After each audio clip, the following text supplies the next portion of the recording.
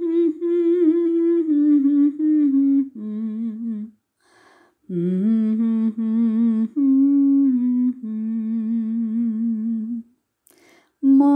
by morning he awakens me, opens my ear, awakes my understanding.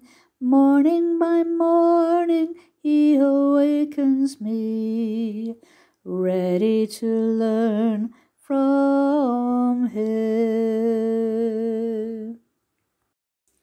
Good morning and welcome to Morning by Morning on Friday, February the 26th, 2021.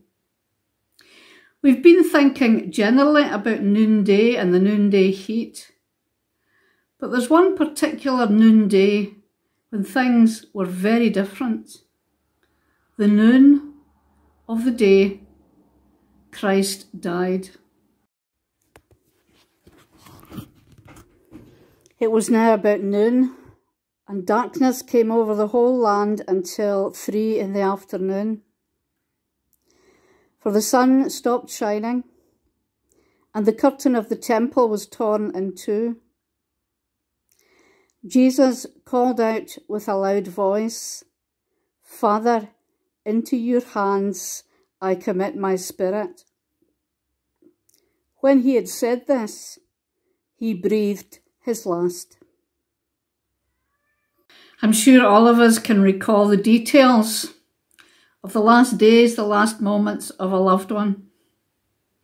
I'm sure too that we often recall them, perhaps more often than we care to admit, because they are not just difficult moments, but very precious moments. Each time we do think back to these times, I believe some kind of settling goes on of our grief, our regret, our anger. Perhaps we hardly notice that anything's different, but I believe that such remembering is one of the ways in which time heals, or at least allows us to live with our loss. Our sense of loss often goes hand in hand with an enormous sense of love and gratitude for the presence of that person in our life.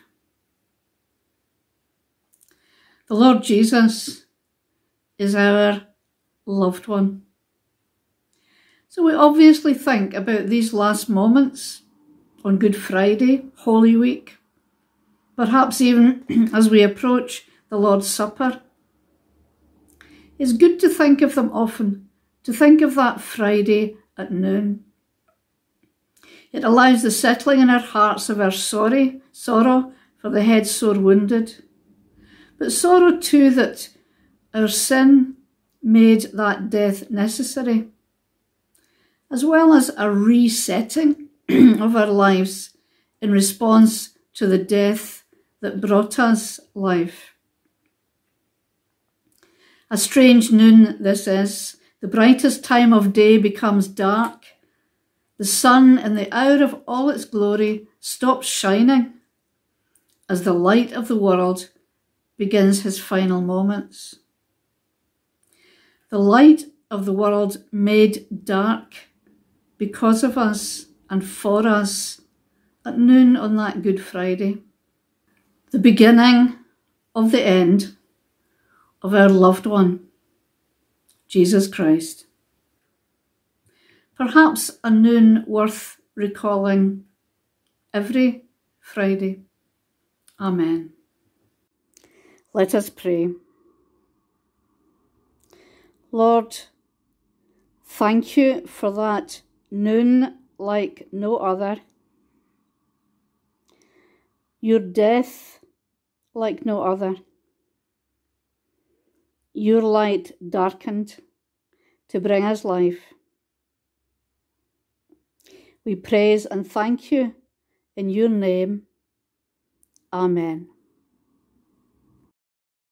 When I survey the wondrous cross on which the Prince of Glory dies, my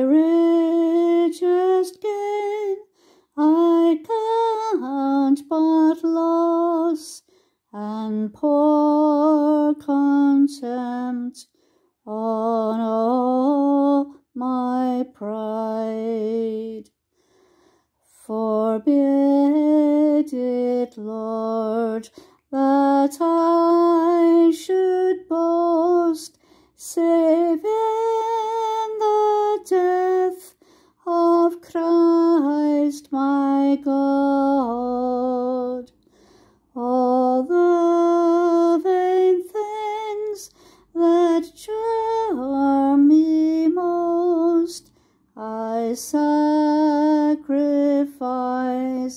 them to his blood. See from his head, his hands, his feet, sorrow and love flow mingled down.